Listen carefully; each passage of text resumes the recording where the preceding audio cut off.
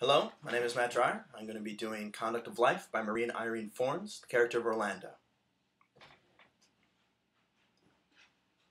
Look this way. I'm going to do something for you. Don't do that! Don't move away. What I do to you is out of love. Out of want. It's not what you think. I wish you didn't have to be hurt. I don't do it out of hatred. It's not out of rage. It is love.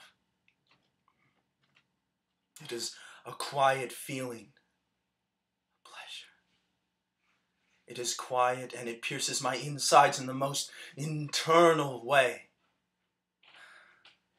It is my most private self, and this I give to you.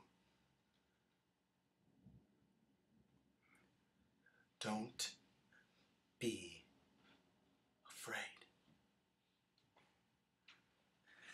It is a desire to destroy and to see things destroyed and to see the inside of them.